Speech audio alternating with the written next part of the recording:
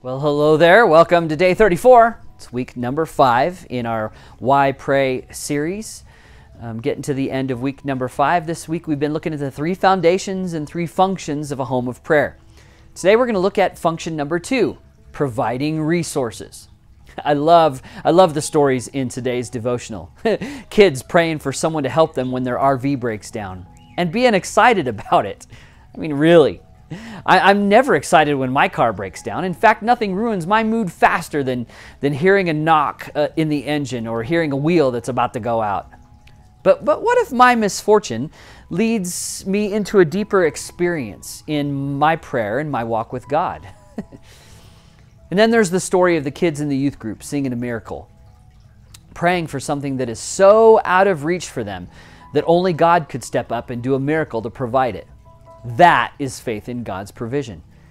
Do we really believe that God will provide for us when we ask Him? Sure. Last week we explored that the Lord's Prayer shows us how to do that, and how part of that expression is that we ask Him to provide what we need every single day.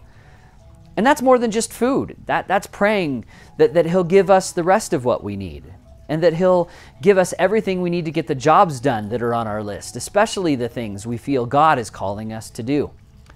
We've heard countless stories of how God has blessed new churches with growth in people and resource. They commit themselves to building something that will allow them to do ministry in their area, whether it's a building or other resource.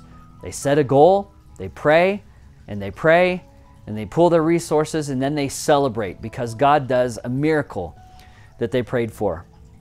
Back in 1999, it was amazing to see the new sanctuary that YCC had built. And that first service in that building was an incredible experience. I remember watching what God did in town at Wildwood Calvary as people of that church set goals. And to this day, it's amazing to watch their impact continue to grow. What is it that we're praying for?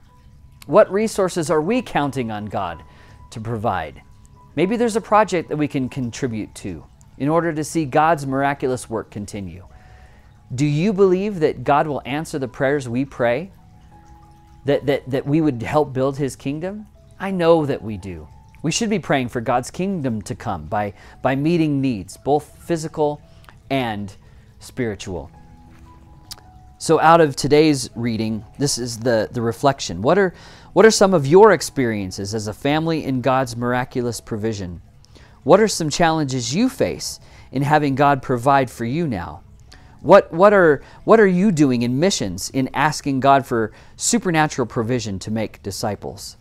And then today's meditation is just a scripture passage from the book of Matthew. It says this: "Again I tell you that if 2 of you on earth agree about anything you ask for, it'll be done for you by my Father in heaven."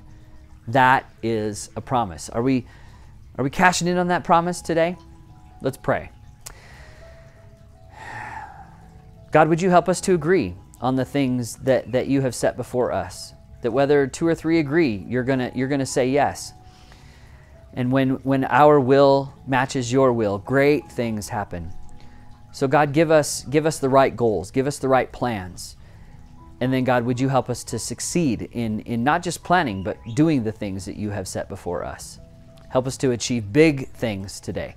God, we pray it in your Son, Jesus' name. Amen. Thanks for joining us today. One more day tomorrow, day number 35 in Why Pray. See you tomorrow.